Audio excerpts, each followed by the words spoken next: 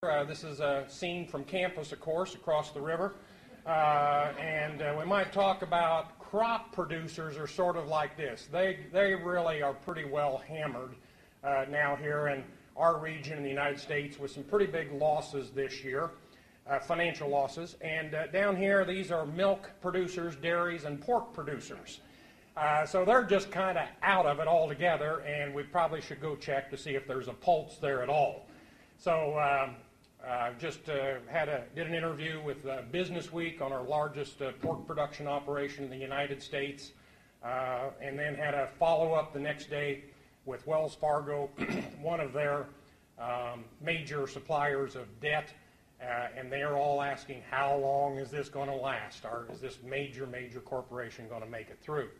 So we've really had some big influences in agriculture. You know, the world recession, U.S. and world recession is very important to us. So when are we going to find the bottom? When are we going to pull out? We've talked about the depressed animal sector. That's a result of loss of demand out in the world, less incomes out in the world. Those lower incomes have resulted in less purchases of goods, agricultural goods from the United States. Prime beef, we saw prime beef selling virtually at the same price as choice beef. The demand for high-end restaurants selling prime beef, and in our exclusive kind of high-quality meat cases at grocery stores, our consumers just would pay hardly any premium. In fact, the Walmarts and other major retailers got into prime beef because they could be offering it almost at the same price as their traditional choice beef. That really has a big influence on values of the animal products. In the cropping sector, we've had a return to relatively large crops in the world, big supply, and we have very high cost of production. So if you'll think about, on the cropping side, what's happened over, say, the last about 3 years now, think about oil. Think about the price of oil over the last 3 years.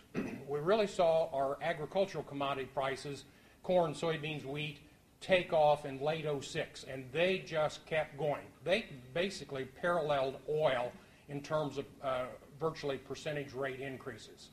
So what that meant was that that profitability, revenues going up quickly with cost lagging, they had very good profits 07, 08.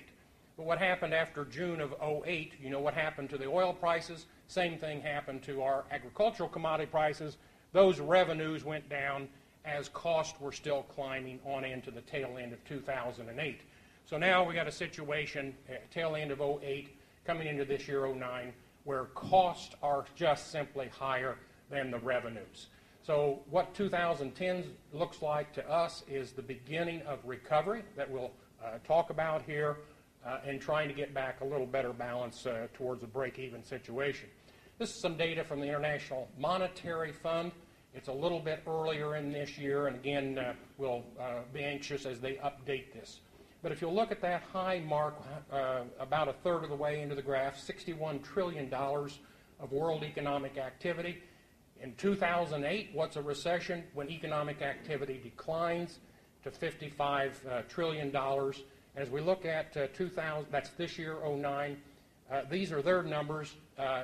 Do we get back to where we were in 10? No, at 56. Do we get there in 11? No, it's actually 2012 before we get all the way back. And we think that's a little bit modest, that maybe the world economy will do better than this, but that's the way to think about recession. Recession is the decline in activity.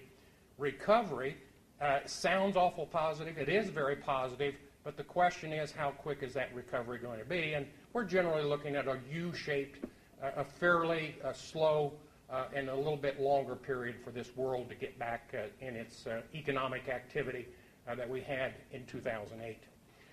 Another point I just want to make out of this, we've got some countries of the world.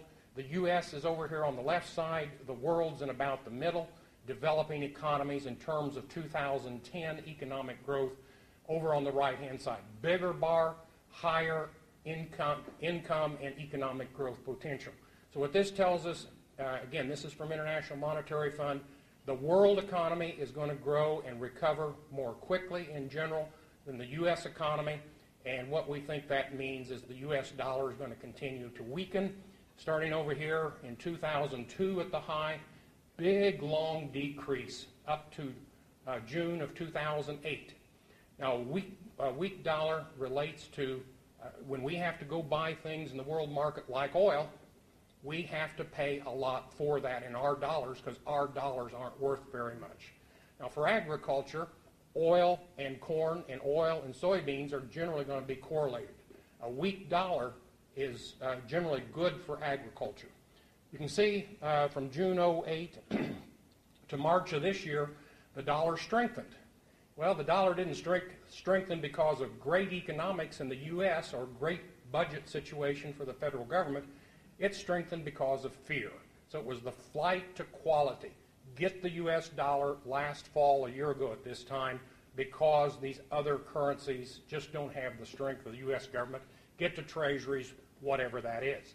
And you can see as the world has taken on a more appetite for risk since March of this year, the dollar over there on the very right-hand side has continued to weaken, and it's not far away from what gave us, one of the factors that gave us $150 oil. So what we felt here in this last month or so is inflationary hedging is beginning to come back into the commodity markets. There is this anticipation that as the world economy picks up, the Chinas, the Indias, the demand for oil is very important as those economies grow, the demand for metals, etc., and this will bring commodities back. So we really sense that we have bottomed, that we are turned back to the upside, and I think commodities will be one of the first things to show the recovery start to show up. We had some big problems this year with the crop. Very late planted, extremely wet spring. We had a very cool summer, and while it was pleasant for you and I, the crop progress was very slow. Late planted, slow progress, so maturity is delayed, and now we've had not so much here in Indiana, but further west, snow, and this wet fall is starting to result in some quality problems also. So our progress on harvest, very slow, lots of concern about getting these crops out and maintaining quality. Here's sort of the picture on the crop side.